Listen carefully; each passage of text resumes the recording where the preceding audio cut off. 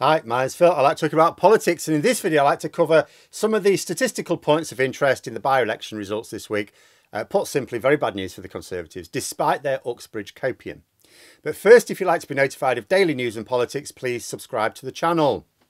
So, first thing to note is that when comparing the results in these by-elections with previous elections, including in 1997, when Labour last took power, some boundaries have changed. However, in each case, the three constituencies contested yesterday have either become more conservative since 1997 or stayed the same. It's also been noted that regarding Uxbridge, it's a university town and students are on home, they're back at home, summer holidays. So unless they had postal votes, they're unlikely to have voted there yesterday. But if Sunak does want his general election in term time, like for example November 2024, then he'll have to factor in a load of annoyed students voting while he's at it. Now, in terms of comparisons, even in 1997, when Labour were turning over Tory seat after safe Tory seat, they still didn't win in Uxbridge. It's a proper Conservative area. The fact that Labour were even expected to win and are still expected to win in the general election, when votes will be about the national government, not on unrelated local policy so much, that shows just what a strong position Labour have moved themselves into. And I cannot emphasise this enough. This is not a bellwether seat. This is not one where you go, you sagely nod and go, yes, this flipped Conservative it flips Labour in 1997. It tends to flip with the national mood. It does not. Beyond Topline, who's well worth a follow on Twitter, said there was even a by-election in Uxbridge. So I checked it out myself. This was in 1997. So Tony Blair had only just formed power. A little later, there was a by-election in Uxbridge. Back then, it was just Uxbridge as well. Not Uxbridge and South Ruislip, just Uxbridge. And at the time, Blair's government were 35 points up in the polls. They were stunningly popular. And the Tories still comfortably held this seat. And the seat is now more Tory. So now that it's become Uxbridge and South Ruislip, that's made it much more Tory. The boundaries were changed in 2010. It's more Conservative now. So when you're looking at this Uxbridge result, as with all the by-elections, it's calibrated against expectations. I talked this morning about how disappointing it was. And that was because Labour were expected to win it. So in my mind, Labour had won it and then they lost it. So of course it's a bad result because Labour should have won it. But if a statistician came out of, say, a 3-year-long coma, didn't know what was going on with Labour, and they looked at the Wikipedia pages of Uxbridge and South Ruislip and previously Uxbridge election results, they would be amazed at what Labour have done here. Even losing, it's like, well, you've only just lost. You shouldn't be winning this seat. It is the first time since the boundary changes that the Conservative candidate has been pegged back so far. And as I say, Labour did not even take it in 1997. When, you know, and come the general election, ULEZ is a fringe issue. I'm not saying it won't feature at all. Of course it will. But it'll be a fringe issue as opposed to the defining wedge issue that it was yesterday. And it's still, Labour is still likely to take it. And this isn't even the sort of seat Labour needs to particularly target. It will target it because it's winnable. But it's not the sort of seat they need to target. The fact that the Conservative top brass were out in Uxbridge today celebrating, it's understandable, of course, but deluded. There is nothing for them to cheer about this result other than it cushions Rishi Sunak a little. It's the perception that is good for them, not the result, or as in the stats in the results. But the other results hold far more terrors because not only did they lose them, but let's take a look, shall we? Somerton and Frome. Now, this one has remained the same back to 1997. The Liberal Democrats have held this seat before. They took it in 1997 when the Tories were on when they were last on their way out. And they held it all the way up until 2015 when, of course, their support for Tory austerity ironically obliterated them at the ballot box and allowed a majority Tory government. But when they first took the seat, it was won with a majority of just over 100 votes. Really very tight. This week, they've taken the seat back with a majority of 11,000. Their previous best was in 2010 when they won with a majority of just under 2,000. 11,000 this week. Insane. And when you consider that the turnout was about 44% as opposed to the usual 74% in a general election, can you imagine? Not that I'm suggesting the Lib Dems will necessarily hold this seat. It is, of course, possible. They took it in 1997. They could easily hold it.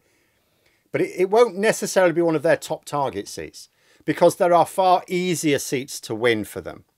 But it highlights that even a 20,000 majority is not safe for the Tories. In fact, it is a statement that if you are a Tory MP and the Lib Dems decide to target your seat, they stand a very good chance of taking it from you.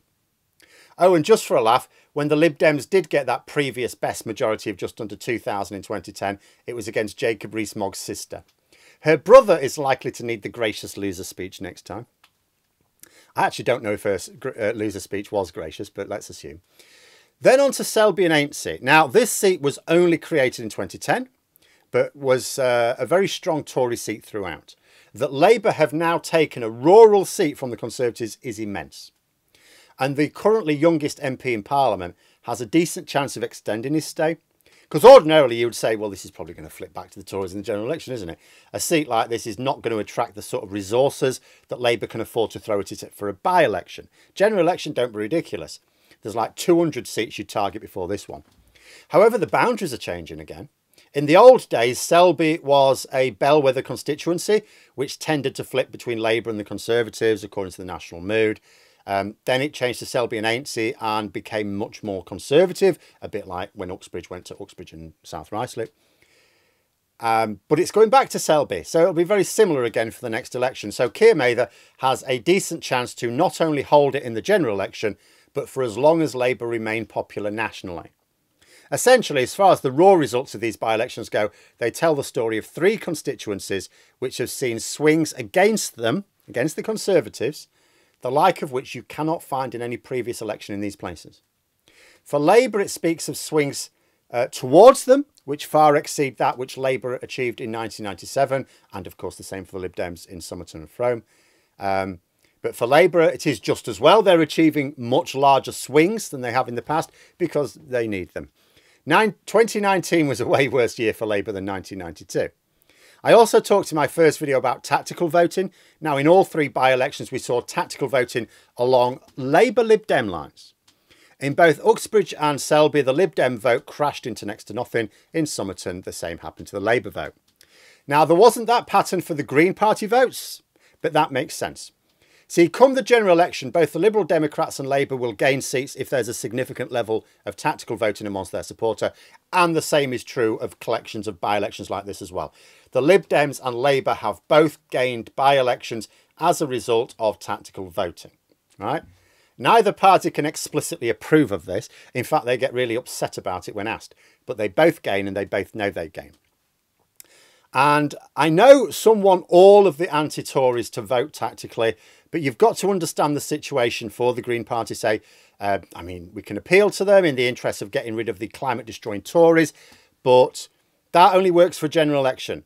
It doesn't work for a by-election where there is no quid pro quo. The Green Party, even in the by-election, actually do not stand to gain much, if anything, from tactical voting. They could actually potentially end up with no seats at all after the next election. If Labour wants tactical Green votes, reliably, they're probably going to have to wait until they promise PR in their manifesto, I think. But, you know, that being said, I think there will be some Green tactical voting in the general election. See, there's absolutely no reason for Green supporters to do it for a by-election because there's nowhere for Lib Dem or Labour supporters to return the favour and like, what does it do for them? Not really anything. But in the general election, it determines policy. What is particularly the environmental policy? Is it Labour's green policies, which may or may not be everything they'd like to see, or indeed what people in Labour would like to see, but it's in stark contrast to the Tories' sludge policies. Something that we can see being made even worse, because what have we seen today? Every Tory anti-net zero attack dog has leapt on the Uxbridge result as if it's got anything to do with environmental policies. It sounds like it, but it's not. It's public health. It's nothing to do with carbon emissions. It's to do with particulate emissions, clean up the air. But anyway, even the tactical voting amongst obvious beneficiaries of Labour and the Lib Dem supporters, on this scale in the general election will absolutely gain both parties more seats from the Tories. Absolutely certainty.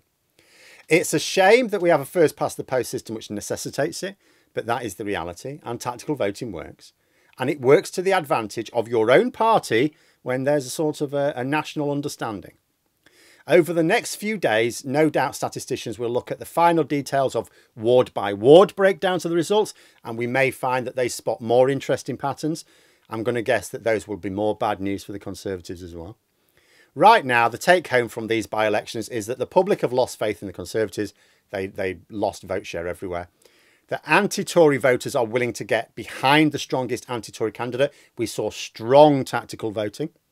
And Rishi Sunak did not stem the tide. He may have held Uxbridge and South Ruislip, but it was the worst result seen for his party since the seat formed in 2010. But there we are. Those are my thoughts. Let me know yours in the comments below. I hope you found the video interesting. If you did, please click the like button. And if you'd like to support the channel further, the join button for memberships. And until next time, I'll see you later.